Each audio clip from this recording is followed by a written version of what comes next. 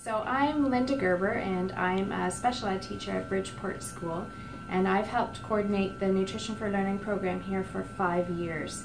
I think one of the reasons that we run the program and encourages me to continue is because we have known needs in the school. We have kids who we know don't bring enough lunch, or sometimes don't have a lunch or don't have breakfast, and we know that they need food.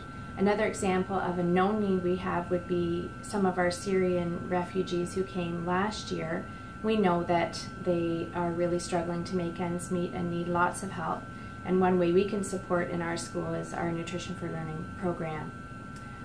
We also have needs in our school that are unknown to us, so sort of the silent needs. And an example of one of those was a student we had actually helping out at our school. He was a high school student, and the teacher he was working with noticed that he didn't bring his lunch to school, and found out that he actually was staying with a friend because he was no longer able to stay with his parents.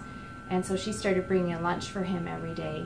And then she came to me and asked if we would be able to help provide some food for him from our Nutrition for Learning program. And of course, the answer to that was absolutely.